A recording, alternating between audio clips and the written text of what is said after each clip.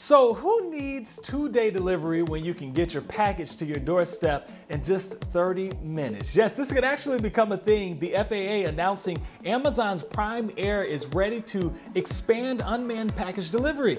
So here's the buzz. This certification gives Amazon the ability to carry property on small drones beyond the visual line of sight of the operator. Deliveries would occur in areas with low population density and packages would weigh 5 pounds or less.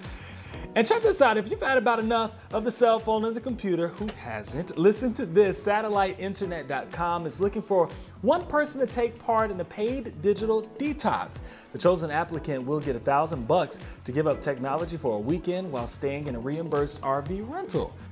And this next story, it may require you to get up a couple of minutes earlier, but it could be the key to a good night's sleep. Making your bed every day might just be that solution. A new survey finds 1/3 of people say they sleep better when their beds are made. And about that same amount says the opposite is true when they don't make their bed. So we're asking you, do you make your bed in the morning or is that a bit much? You can always chime in. You can tweet us at FCN2Go.